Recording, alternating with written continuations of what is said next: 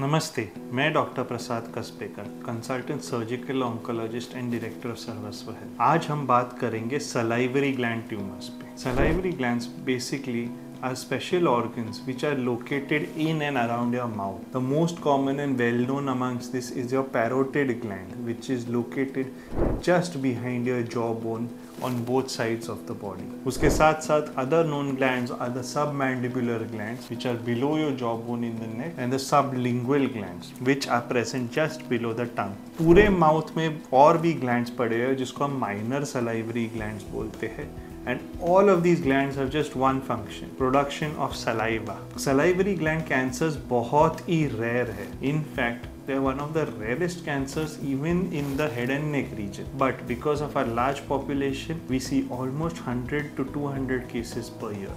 Salivary gland cancers most commonly are in the parotid gland, and 80% of all tumors arise here. उसके बाद the submandibular gland usually is the second most common site for salivary gland tumors, and the third is your minor salivary glands. अभी इसमें interesting ये है कि 80% of all tumors are of the parotid gland, but उसमें सिर्फ 10 से 15% cancer वाले होते हैं. Submandibular gland में only to 15 to 20% of all tumors of salivary glands are in the submandibular, but 50% उसमें से कैंसरस होते हैं. और सबलिंगुअल और माइनर सलाइवरी ग्लैंड ट्यूमर्स बहुत ही रेयर है even amongst the salivary gland tumours, but उसमें 70 से 80% कैंसरस होते हैं. Salivary gland tumours normally are seen in later ages of life after the age of 50, more common slightly in women and have no प्रीडिस्पोजिंग factor, यानी there is no way to know how this tumour came.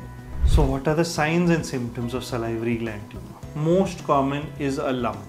Basically कान के नीचे या गले में ऊपर. If there is a lump which is usually painless, enlarging, then it could be a salivary gland tumor. More advanced stages में pen कभी कभी महसूस हो सकता है. उसके साथ साथ कभी कभी नर्व प्रॉब्लम जैसे facial nerve, inability to close the mouth completely, pain along the cheek, or even sometimes inability to close the eye completely can be a sign of a salivary gland tumor. उसके साथ साथ कभी कभी symptoms can be difficulty in swallowing, pain during swallowing, numbness over the face, or even sometimes pain during speaking are also symptoms of salivary gland tumors.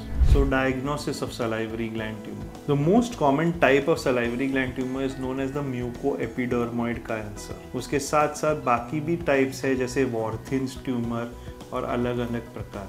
The main investigation for diagnosis is in the form of a biopsy, which is either a needle biopsy or sometimes an FNAC, just to confirm whether it's a cancerous cell or not. उसके साथ साथ scans are done in the form of either a CT scan or sometimes a whole body PET scan if you're suspecting spread of the tumor somewhere. MRIs may also be done in cases of suspected nerve involvement to check how much the tumor has gone and involved the nerve. Once you have got the basic diagnosis from biopsy and in terms of imaging, the next step is treatment. Treatment of the salivary gland tumors are quite standard and in most cases involves surgical removal of the tumor. Successful surgical removal of the tumor is usually curative. So the two main sites for which these surgeries are performed is one, the parotid gland, which is behind the jawbone just below the ear, and two, the submandibular gland, which is just below the jawbone. Surgery in terms of submandibular tumors is a radical excision of the tumor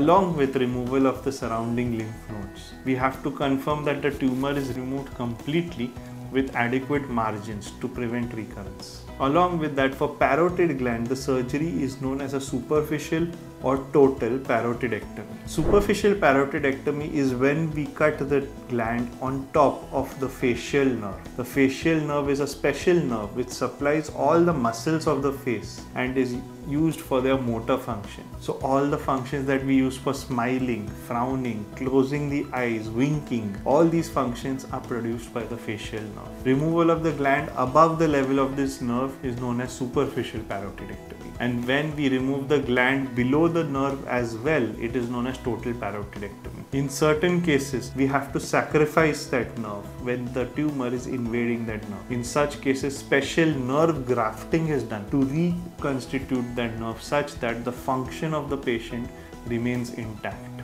Basically, treatment of these salivary gland tumors is only in the form of surgery. Radiation can be given in certain cases when there is extensive disease, but its effectiveness is minimal. Chemotherapy has also been tried in salivary gland tumors, but the effectiveness of chemotherapy is also less. So obviously it is always better, if you have a swelling either in this region or in this region, meet your doctor fast and see what it might be, because early treatment of such lesions results in cure, and if we wait for longer periods of time, there is a high chance if it becomes advanced, removal becomes more difficult and it can lead to permanent deformities such as damage of your facial nerve. Follow-up of such patients is usually quite standard. Initial year you will have to follow up on a monthly basis, and then after that on a yearly basis for 5 to 10 years. Basic things the doctor might do is repeat your scans to see for any local recurrence, as well as examine you clinically to see for any deficits or any problems. As these cancers are very rare, lesser cases are there